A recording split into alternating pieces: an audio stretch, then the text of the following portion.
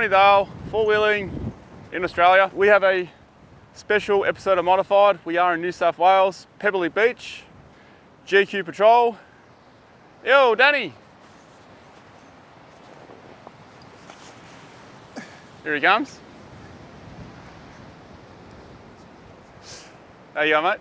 How you doing? Good morning. Welcome to New South Wales. Oh, cheers, mate. Sleeping, were you? Yeah, had a bit of a sleep in. Yeah. What time did we get to camp last night? Well after midnight. It was a good night. It was a good night. GQ Patrol. Yes. What's it set up for? Set up for touring primarily, but it's a good play truck as well. It's definitely a good play truck. As you saw last night, yeah. Yeah. But it's sort of set up for, doing a bit of everything. So there's a bit of weight in this vehicle too, eh? It's not too bad, but it's probably almost at its GVM. But we've built it sort of within the confines of keeping it all legal. It's a 96 GQ, nearly the last of them. It used to be a 2.8. You bombed it out and with made it a bit better. 6.5 Chevy diesel, it's got a turbo on it as well. No intercooler required as yet because she runs really good the way it is. We'll get to that when we get to the motor. Yep. I reckon we get straight into the bar work. Bar work, bash plates, side rails, rear bar, all that stuff. Only a bar. Front Only a bar. Yeah, what have we got in front of you? It's TJM. I thought it was a custom bar because it comes out like a point. TJM made them like that because they're custom built for the high mount winch. That's pretty cool. This is what they make for. Yeah. Yep. Wow, I didn't know you could get that. Yeah. You can mount a low mount in them, but they're suited for the high mount. That's why they come out that far and everything. High mount, easier to service, yes. a lot faster. Yes. How many pounds is this one? It's 8,500 pounds, and it's running in-cab controls as well. That's more than enough for this. Yeah. Do you have more rope on here than a low mount? Yes. What do you got on here? 45 metres. Wow, that's a fair bit. Yeah, and it's thicker too, it's about 14 mil. Oh. So yeah, it fit a lot on the roll.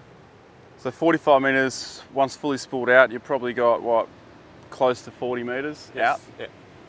As opposed to a conventional winch, you've only got... What, 30 is it? Yeah, 30, so you've got 25 if you're lucky out. Yeah, so it's a lot more. Mm. Real good for when you're rescuing other people. Have you rescued yourself with this before? I have. You have? Yes. It's also been modified to suit the body lift, so it still sits up nice and tight to the grille and everything. Oh, of the spaces? Yeah. I know, all plated and welded in, and then done proper? re-drilled, and yeah, so it's sitting up to suit the body lift. No bash plates, because I'm guessing you're so high anyway? Yes. Brush rails. You don't have rock sliders. I would expect to see rock sliders on a beast like this. Yeah, I have thought about it, but we were just looking at the weight options with the vehicle and the fact that all the tracks I've already done, everywhere we've been, we've never needed them. So we've just stuck with the standard ones. It's got enough clearance, it's got little kids that need to get in and out of the car. Rear bar. It's full custom made. Pretty basic and straightforward, but it does the job. It's fully braced on the sides as well, back to the chassis, not just bent around the corner. Big mud flaps there to keep everything down and rocks from spitting out of the car behind you. Your rear bar is above my knees. Yeah. You got loads of clearance, eh? Yeah. It's actually above your toe assembly as well. Yeah, it's still got a standard genuine Patrol tow bar on it, and then we've just mounted the bar over the top of it. Do you recover off these? Yes, they're full recovery points, and we've done the quarter chop to fit the rear bar on as well. Cut off the bottom of the rear, and then it's got the swing away, just to one side. We are looking at putting another one over there for carrying water, for doing the Simpson Desert later on this year. Is there another tyre underneath? And there's no other tyre underneath, no. So you carry 5? Yeah. Oh, we just carry the one spare tyre. If you did the Simpson, would you carry 6? Probably not. We'll carry spare puncture repair kits and probably spare tubes. As well, and that's fine, yeah. There's a roof rack up here. There is a roof rack up there. We're going to talk about it. Rhino rack, just with the aero bars, not the heavy duty ones because they work fine. Not something I'd expect to see on a GQ Patrol either, but it actually suits this one because of the colour, yes. I reckon? Yeah. With the silver? Yes. I have looked into the black racks and the flat ones, but this one just works, and it's the same weight. Been modified a few times now to our setup. Oh, you changed it? Yeah. This has just been set up, just put it back on last week for the Simo. What's this pipe for? So the pipe up there's for carrying fishing rods, or 10 poles, sort of versatile either or. Do much fishing? Yeah, when we go to Fraser Island. Any good? Yes, always. Yeah? Yes. Might have to take me fishing sometime. I don't know what I'm doing. You've got to go to suit the tide zone, not to suit the time. Apparently there's loads of fish in WA. Is there? Just not when I go. I'll have to take him when I get over there, which will be next year. Yeah? Yes. So this side's got the ARB awning.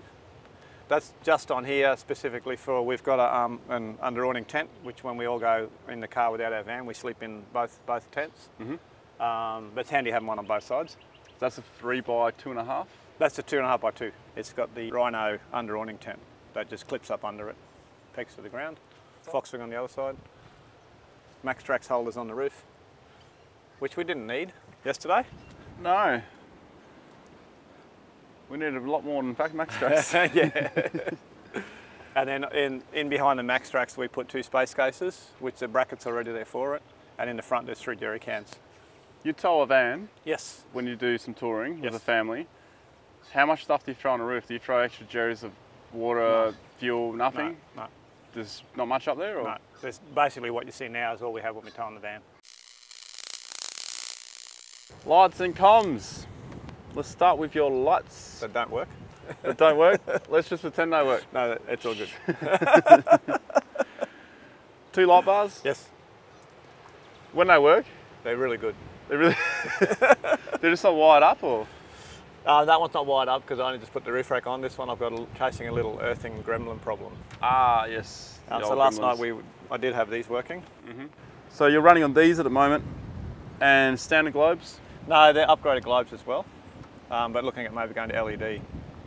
But they're just not cutting it really once you put the light bars on. How many watts are these?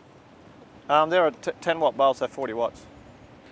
Yeah, there's a lot of room in your bar really to put heaps of antennas and aerials. Yeah, I've got enough. I'm going to put it, after yesterday, I'm going to put a 2 dB one there, because I have got a separate radio that I'll put in the car. I got 2? I'll have 2, yep. That's a good idea. A 6 dB one there. Yeah, because through the hills this was struggling. It was, yeah. 6 dB, yeah. Yeah, it was noticeable. Yeah. Well, not hills, mountains. But mountains. And then I've got to mount the sand flag on as well. Big V8, non-intercooled turbo. 6.5 litre Chevy V8. How do you find it? It runs real good. We've been playing around with it a little bit, changed a few different setups with the turbo. Currently really happy with the setup. You're just idling up hills in second gear? Yeah. And we're talking big hills, like second this. gear low. Like this, at stages, mainly like this? Yeah, it's running a whole set HX35 turbo that's been purpose built for it, and also a custom stand-iron injector pump. 3.5 inch out of a custom stainless airbox, and then that's married into the high-flow Safari snorkel. What comes out the back? Exhaust? It's full 3 inch all the way through. No muffler because it's not loud at all, and it gives that nice note. Yeah, it's got a really nice note. Yeah, have looked at intercooler setups, but haven't really needed to worry about that. Where would you put one? You probably the only option would be maybe a water to air one running across the back here, but haven't had a need for it with engine temps running good and EGTs running really good and everything. Got the catch can on it as well, and only 1 battery under the bonnet because that's all you can fit. Just purely because that's all you can fit? Yes. And you got 2 in the back? Yes. So this is mainly crank, the other 2 are auxiliary? That's completely just for the crank, but also runs a winch. I'm running diff breathers and also running gearbox breather as well. Whereabouts are they? They're all sitting up here. Ah, right there. And then we've got the compressor up here for the lockers as well, tucked away neatly in the corner. So you got ARB air lockers then? We've got the TJM Pro lockers. Oh, so you got the ARB compressor running the TJM lockers? Yes. All right. Bit of a mix and match, but it all works really well. Tyres. Get the simple stuff out of the way first? Yep. These tyres, that was the maiden trip out for proper four driving with them yesterday. That was a maiden trip? Yeah, hadn't used them for wheeling before. Ah. They're only new. Very happy with them. That's why it's so chunky. Yep. That's why you made up the hill so easy. Yeah. They're a 305, 70, 16. It equates to 34 and a bit? Yep. That's the maximum you're allowed to go to keep it all legal. They're on a 16 by 8 neg 20 rim and sits perfectly just inside the guard. That's a Dynamica? Yes. I think they've got the exact same rims. Yeah, quality. Kinda. They're a bit heavier than the cheaper ones, but they're just a lot stronger. Let's go to your driveline before we go to suspension then. Yep. So your driveline is not GQ, it's GU. It's a GU diffs, the later model diffs. And why do you guys do that? Is that because they're stronger? Because they bolt straight in, so suspension-wise, arm-wise, everything, it all just bolts straight in. But much bigger CVs. Is it wider? It's wider, yeah. It's a wider track by about 60 mil. That's a fair bit, like 60mm overall. Yeah. 50 to 60mm overall. And also running bigger brakes. The GUs come with the twin piston caliper front brakes. That makes a big difference. Don't the GUs come with automatic hubs as well? So you just change those to manual? These are an aftermarket one. The genuine ones are better, but they're very hard to come by. So I went for an aftermarket one. So when you say bolt in, it's pretty simple. Like you just pull the GQ out, put the GU in. Yeah. I even took the diffs out of my GQ, the centres, and they bolt straight into the GU housings. Oh, the centres as well? Yeah, because they had lockers in them already. Pumpkin size, everything's the same? It's exactly the same. So it's what about the wheelbase length as well, the tail shaft and all that? It's all the same. Yeah. Wow, So it's quite a common conversion to do, rather than beefing up your GQ diffs. Suspension's a 4-inch lift. I'm trialled a few different setups over the years, but at the moment I'm running Dobson's front springs, which were built to suit the weight of the car and everything else. So minus the body lift, it's a 4-inch suspension lift? Yes. And then you got body lift as well? Yeah, it's about an inch body lift. Just enough. It was basically not that I wanted to lift the body up to make it higher, I just needed it to clear the intake for the V8. That's the only reason why we did it. Oh, because of the engine mods? Yeah. All right, so the only other way would be to put a scoop on it just for looks? Yes. So I'm running 4-inch Dobson springs on the front, and I'm running King's 4-inch on the rear, constant 750 kilo load.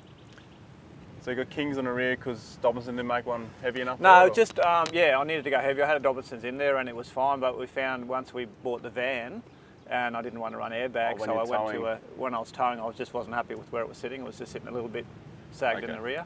We put the Kings in, they work perfect. And they still seem to work good enough for full driving and off-roading as well. The tie rods? Tie rods and drag link are all Superior Engineering. 4340 chrome moly, comp spec. And as are the panards. And then that's pretty simple, and from there it gets a bit more complicated. All right. So what's the complicated part? So the complicated part is with the radius arms. We're running a full custom built cross member on the gearbox, and we're running a long arm conversion, which is completely different to your standard Patrol setup. So what it technically does is it makes the actual pivot point of the radius arm, instead of being up here, it's all the way back here. So it gives you moved it that far back? Yeah, a lot more flex, but also a lot more better drivability on road as well with the lift and everything. More stable, but off-road just gives you that a lot more flex because you're moving the pivot point of the suspension so far further back. Yeah, a lot more gentle too? Yeah, really good to have that mix between touring, towing and also off-roading. All right, so for people watching, how far did you move? How far is that, like 200 mil, 250? Probably nearly 300 mil. Nearly a foot? Yeah. In the rear, the chassis has also been completely strengthened because that's a common fault. Oh, so cracking point? Yeah, Patrols do have faults. They're not all perfect. It's a common thing with Patrols when you load them up that the tower where the spring goes into the chassis, it cracks with excessive weight loads and everything. Because you're towing a van, you wanted to strengthen it up. Yeah, and even without towing vans, just people loading them up, rear bars, heavy weight in the back, it's quite a common occurrence. So you just plate it? So this has had full laser cut engineered plates all welded in to strengthen it completely, rather than having a bolt-on kit, which is a lot harder to do. And also on the rear, we've got adjustable upper arms to get all your pinion angles corrected on your drive shaft. And again on the rear, we've got the 300mm plus longer bottom arms as well, which you can have a look under here. So you put both arms in? Yeah. So you can still see the hole where the original arm bolted in. Oh yeah. And that's where the new arm bolts in. Yep, that's a foot. A good thong length. Best way to measure it. Yeah. And again, that makes a big difference when you're lifting them because it decreases the angle of that bottom arm. You see on a lot of lifted Patrols with the short arms that it's at an angle like that. Okay. Whereas this one's back further, and it's made it a lot more drivable. And on the rear, also running a Superior Engineering panhard on the back as well. Did you drive this with a different offset before? I did have a lesser offset, which is a lot better when you're driving on the sand, on wet sand and everything. Did you find that now with a wider offset, it feels more stable? Massive difference. Yeah, that's what I find too. Yeah. I mean, it's probably borderline where the car gets a bit dirty when you're going through mud because it sort of flicks up a bit. Yeah, but you get it through the window and stuff. Small price to pay for the extra traction, extra drivability. Yeah. Yeah. All right, and when you want to win it down, you got mud in your face. Yeah. Looks cool. Let's have a look. So the draw system basically starts from the back of the seats right through to the back of the car. In here we've got little boxes, that's all the gear for the awnings, pegs and ropes and everything else, which aren't all in there because we're using them at the moment. But they all go in there, easily accessible through the window. In the centre box, you've got all electrical for the draw system. So we've got all relays and fuses, and also there's a DC to DC charger in there. That's neat. And then on the other side is a toolbox with all the tools. Cool. Which we haven't needed on this trip. Yeah. Except for some spanners for a tail shaft. Yeah, yeah. Underneath those boxes, you've got there's a twin battery setup, which we've got inside under here. It's very hard to see, but one side there's a battery with a compressor, and the other side there's a battery with a controller for the red arc switchover unit as well. Okay. And in the centre underneath electrical is also a built-in subwoofer. Is there a joint here? Yes. So yeah, you these take boxes this are removable for when you do have to replace the batteries. All right. Which isn't very often. It's a bit of a process, but batteries are in there for a long time, so that's all good. And they're all sealed and clamped in place and everything as well, sitting there very securely. And they're a fully sealed battery, so they can be run inside a car, unlike the lead acid ones, which is not recommended to run internally. Yeah. Bit of poison gas. Yes. So the drawers in the back's a pretty basic setup with your two drawers. One drawer is normally we use for food, which I haven't eaten much of on this trip because I've been provided food. So I'll be taking a lot of food home with me. He also cooked us banana pancakes, and I had enough of that. Mint. And then the drawer on this side is all the cooking gear. So that's pretty well got everything in it, pots and pans and plates and a kettle, and then it's got a little extra pull-out table. Oh, wow.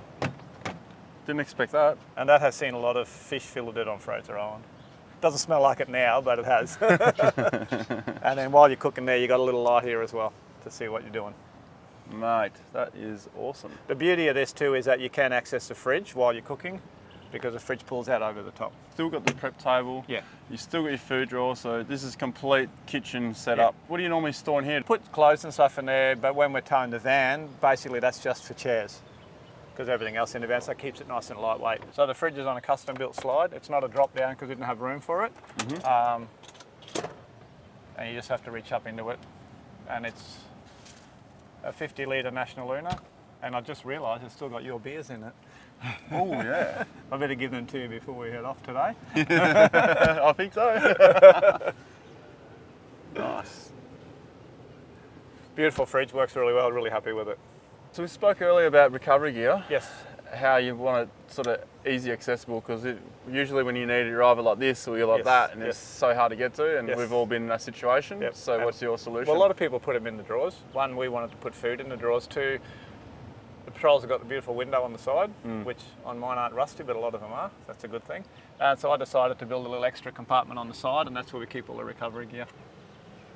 So whether you get it through the back door, you can reach it through the side window, or from the back seat, it's all accessible. Oh, that's pretty clever. That's a good tip there. Easy to get to, and everything's in there.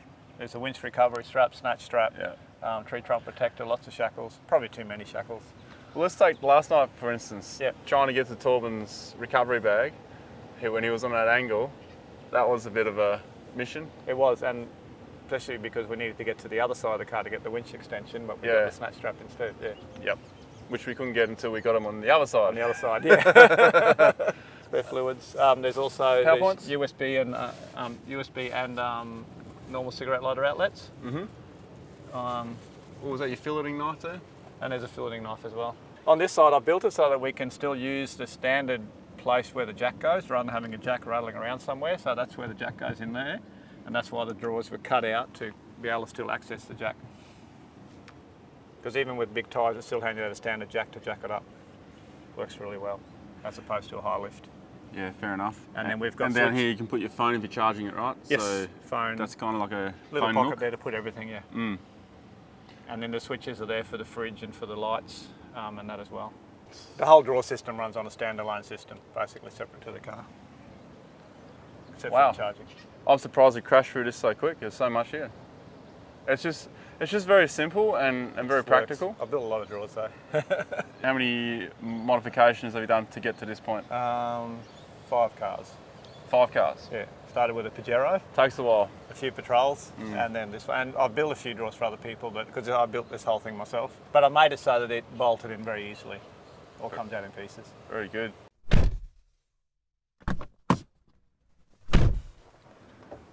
Cab time. Where should we start? Where should we start? Wherever you want to start. Let's start up here. Up there. I've added that to it. So we're running a second temperature gauge for the water temperature. The V8s are known to have a little problem with getting hot at the back of the heads, so we've done modifications to the motor, as well as just keeping a second gauge at the back of the heads in the V8 just to keep an eye on the water temperature. Then you've got your exhaust temperature, which is imperative when you're running a turbo, the EGTs, and then we run two oil pressure, one there and then a standard one as well. What EGTs do you normally sit on? Last night when we got top of the hill, I was under 300. Really what we've done is we've left the clock, but where there was a cigarette lighter, we put the boost gauge. In here, we've just got the audio player and then the CB radio, the UHF. What boost do you It's run? off the gauge at the moment with the new turbo, so I've actually got to put a different one in. Ah, so you can read it. Yeah, well with the previous turbo we were lucky to get 8 or 9 pound, whereas this one here is running probably about 20 pound, and it's only a 15 pound gauge. Oh, now I understand. So many times up the hill last night it was at the limit. I'm wanting to go further. Smashing you in there. Switches for all the light bars, switches for the rock lights. With the compressor switch for the lockers is up here. I've just kept it separate so you don't chance overheating the switches or by bumping them. Compressor for the lockers is there, and then we've got front and rear locker switches here. Next to that we've got a kill switch for the winch, so that when that's down the winch is off. Up and deflect the winch on, and then we've got your in-cab winch control there, forward and backwards. That's pretty cool. Can you override it with putting something on it?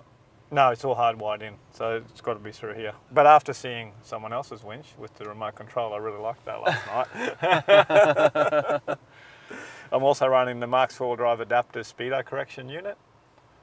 Oh, that's what it is? Yeah, so when you change diff ratios and when you change tyre sizes, you can actually reprogram it to get your speedo working back to standard, which I had to do for the engineering. This vehicle here is fully engineered? It's 100% engineered in New South Wales. Nice. Plugs you put here? Running extra plugs there as well with a separate switch cut-off, so you can actually isolate them. Navigation is VMS. We have VMS. Worked pretty well last night. Have you tried HEMA? I want a HEMA. You want a HEMA? I'm saving up for a HEMA. Why do you want a HEMA? Because having had a HEMA before, but it was a faulty screen, but doing a lot of research on them, they just seem to do the tracks a lot better. They've got a lot more stuff on them. They got the better maps. And looking at your maps yesterday, that's awesome. Red Arc Tow Pro for when we're towing, works really well. Apart from that, it's pretty standard. We do have some outlets on the back here for the girls. And they are wanting a drop-down DVD player on the roof, but they're not going to get it. Let's talk about drop-down DVD players. If you got kids, it seems like a great idea, but when you're having trouble with them, nothing but trouble. You're trying to drive and they're whinging about not working, or the audio doesn't work, the headphones run out of batteries. Don't do it. Don't do it, it's not worth it. You're camping. Yep. What we've done on our long trips, we've created games. So we'll play trivia, we play a game called cricket, which is okay when you're on the highway when you're seeing other cars. So you've got to count cars, but every time there's a car towing or a semi-trailer, you're out, and it's the next person's going to see who can get the highest score. It's a pretty cool game, but it's no good when you're going bush. Like yesterday, we saw no cars. But you play I Spy, you play trivia, and you just keep them occupied with other things. Always find so many people posting about what to do with kids. You just got to play with them, have fun with them, and create things where they've got to use their brain. It's really good. That's a great idea. And the other thing, what we all used to have to do, all we got to do was look out the window. Yeah. You know, while mum and dad drive around. Boring as hell. I couldn't read, I get car sick, so I always had to look out the window. I couldn't read a book. So I did a lot of looking out the window when I was little. Toughen up, kids. Toughen up, deal with it, get off your screens. Q&A. What are you actually using for camping here? So you got an Oz Tent RV2 tag-along tent. Yeah, that's a tag-along. So it can't be set up on its own, it needs to be attached to something. Generally to the RV tents, but also adaptable to the Foxwing or an awning. Yeah. So when you have the family, and you don't tow the van, you use this. We use that, and we also use the one on the other side because it's 2.5 by 2 metre. You got two tag-along tents, or you got a wall? No, that's a tag-along, and then that's the under awning one. So it's a big square Rhino rack one, and it just clips up to under your awning on your bar, and clips up on your bar on the car.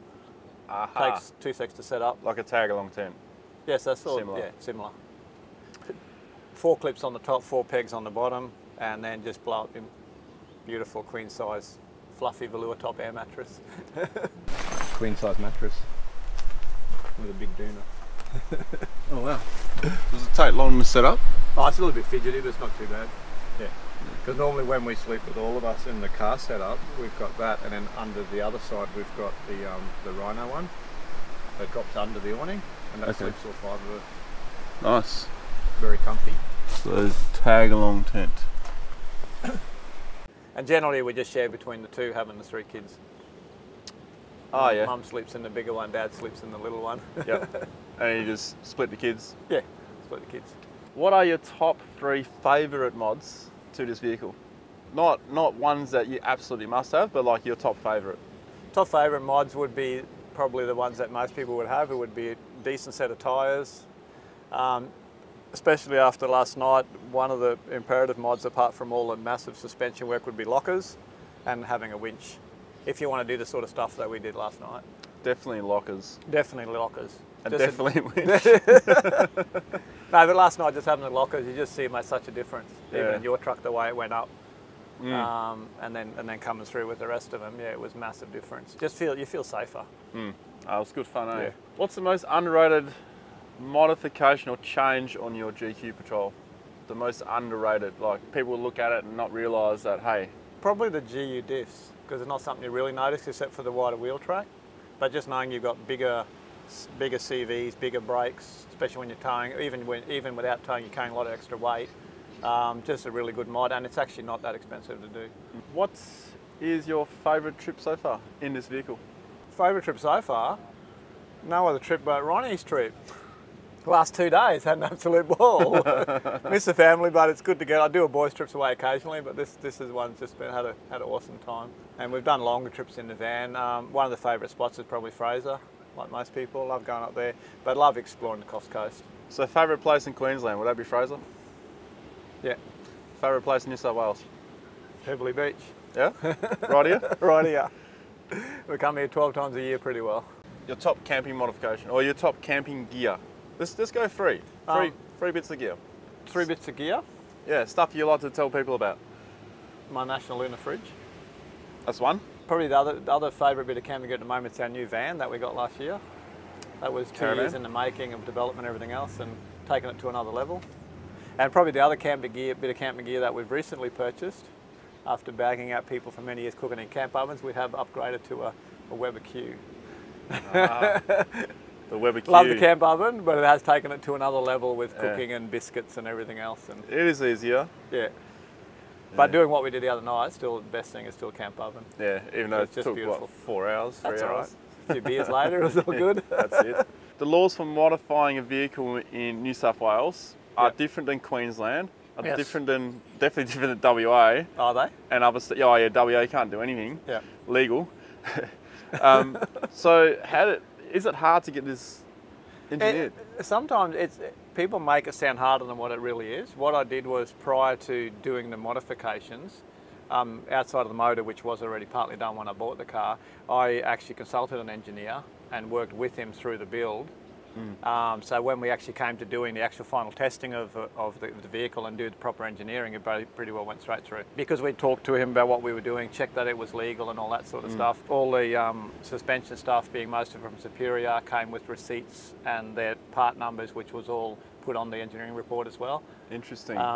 The welding was all done by a certified person. Then we just kept within the restraints of what they have. So you can go X amount of lift over standard in the lift, X amount of tyre width over standard. So it was all kept within that. Which is why you have this, I would call it a strange size tyre. Yeah. With the figures. Well, not strange, but... Well, we couldn't go 35. People think they can get them in New South Wales engineer with 35. Any patrol, you're not going to get it done.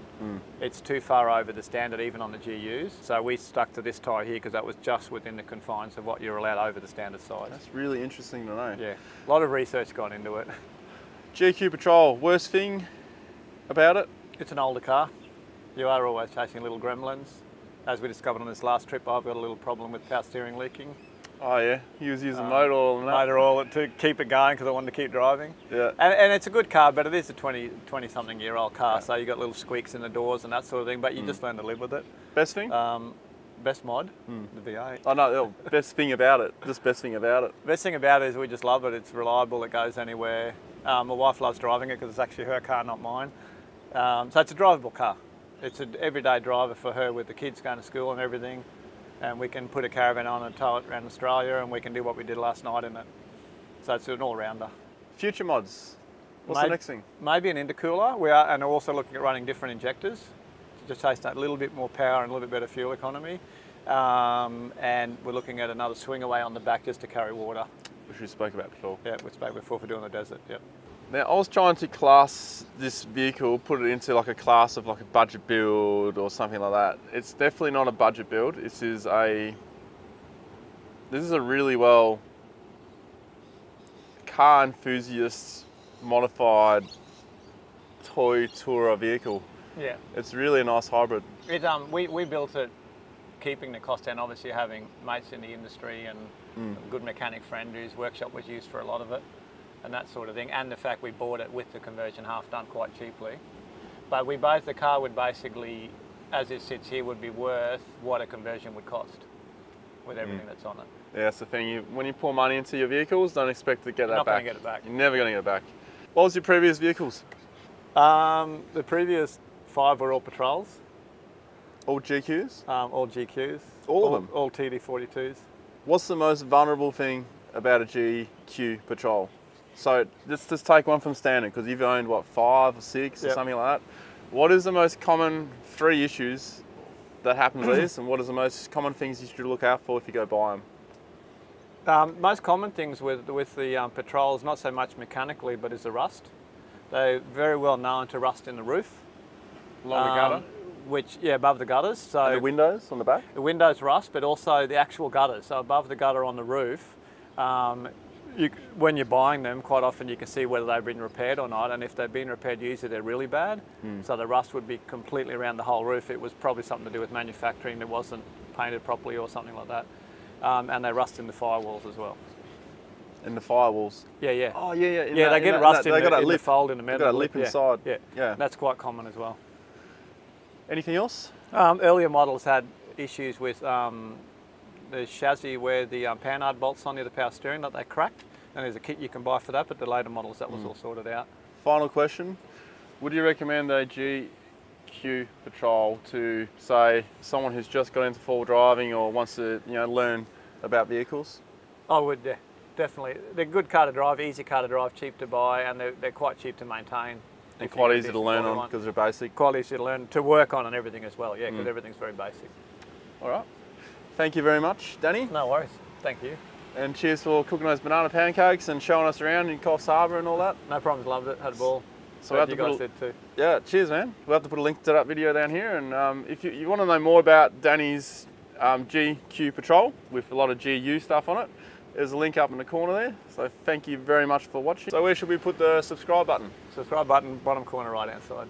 All right, down about there. All right, there's another modified video down here with another GQ in it. And patreon.com/Ronnie Dale up here if you like to support the creation of content like this. Cheers. Cheers. Thank you. Cheers, mate. Cheers.